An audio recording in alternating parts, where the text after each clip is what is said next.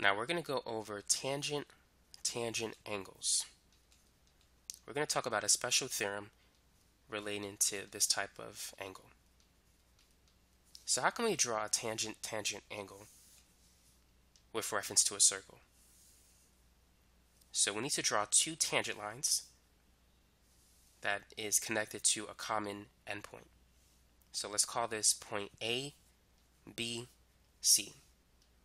So we have a tangent segment AB and another tangent segment CB.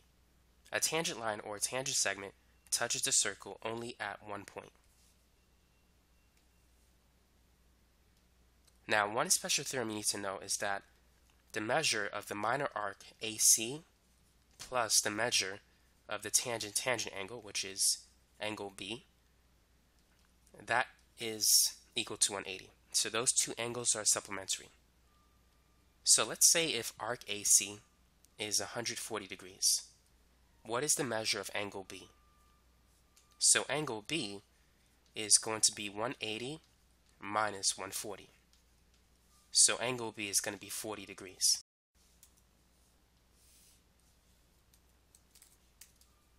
Now, there's another way in which we can get that same answer. And you need to know that, well, let me give you the equation first. Let's call this point X. Angle B is also equal to 1/2 the difference of the major arc, that's arc AXC, minus the minor arc AC. But first, we need to calculate the value of the major arc. Now notice that the major arc AXC and the minor arc AC, they make one complete rotation around the circle. So therefore, they must add to 360.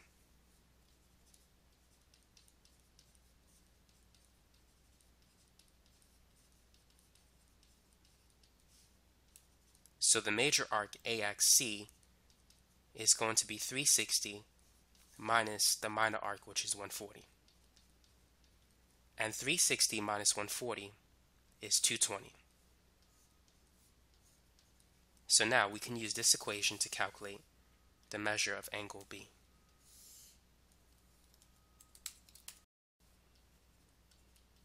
So it's going to be 1/2 of 220 minus 140. 220 minus 140 is 80, and half of 80 is 40 degrees. So that's how you could confirm that answer. But the first theorem is a lot easier to get angle B. So make sure you realize that these two angles are supplementary. They must add up to 180 if you're dealing with a tangent angle. Let's work on some other problems.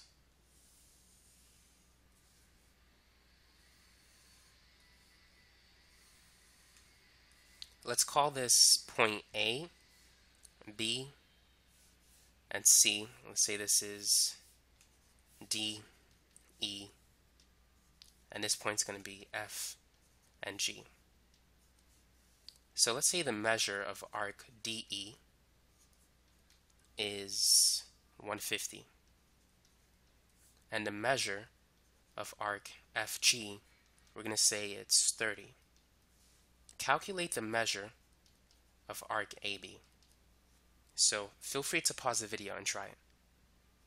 So arc DE is 150 and arc FG is 30. So what is the value of angle C, or angle FCG? The measure of angle FCG, that's a secant angle. A secant touches the circle at 2 points.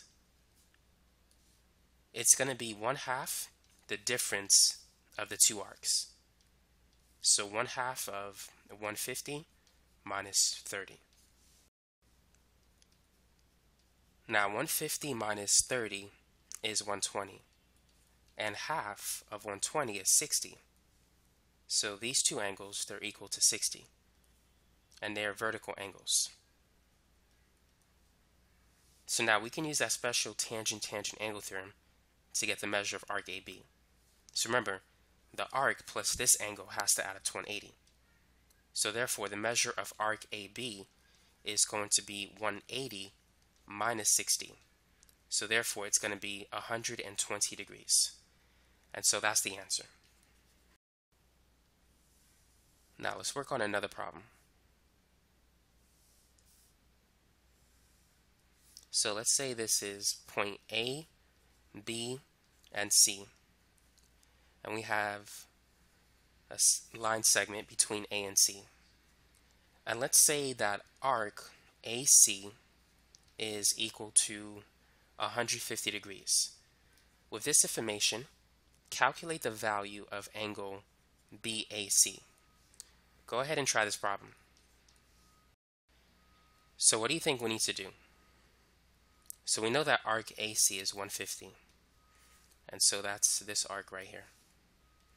How can we find this angle?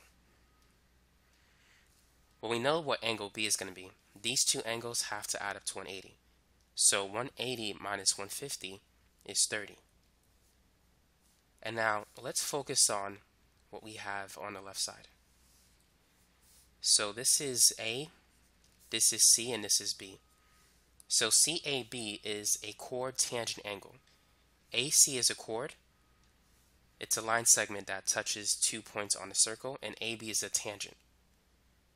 Now, what is the relationship between the chord tangent angle and the intercepted arc AC?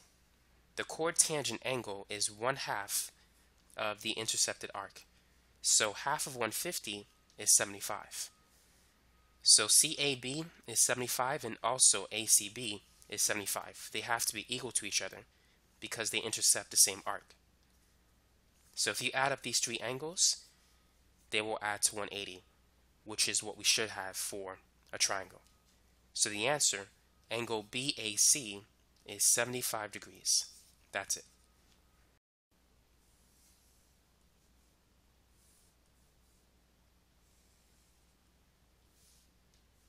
Let's call this A, B, and C. So we have another tangent angle problem. And let's say that angle B is 4x plus 14, and arc AC is 12x plus 22. And let's call this D. What is the measure of the major arc ADC? So try that problem. Now we know that angle B and the minor arc AC, they have to add up to 180. So we can say that 4x plus 14 plus 12x plus 22 is equal to 180. So 4x plus 12x is 16x. And then if we add 14 and 22, that's going to be 36. Now let's subtract both sides by 36. So 180 minus 36, that's going to be 144. And now if we divide both sides by 16, we can see that x is equal to 9. So now that we have the value of x, we can calculate the measure of this angle. Of that arc, rather. So arc AC, the minor arc, is 12x plus 22, or 12 times 9 plus 22. 12 times 9 is 108, and 108 plus 22 is 130. Now to calculate the measure of the major arc, ADC, notice that that arc plus the minor arc adds up to 360. So the major arc is going to be 360 minus the minor arc, which is 130. And 360 minus 130, that's 230. And so that's the answer for this problem. That's the measure of arc ADC. So in this example, we have a circle inscribed in a triangle. So we have triangle ABC, and there's 3 points of contact. Let's call this D, E, F. So in this problem, you're given that arc DF is 120 degrees, and angle B is 50 degrees.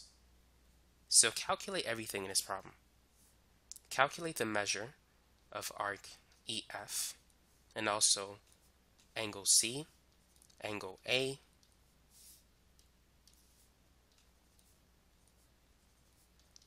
and also the measure of arc DE. So angle B and arc DE, they have to add up to 180. So 180 minus 50 is 130. So arc DE is 130.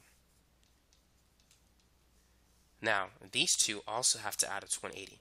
So 180 minus 120 is 60. So angle A is 60.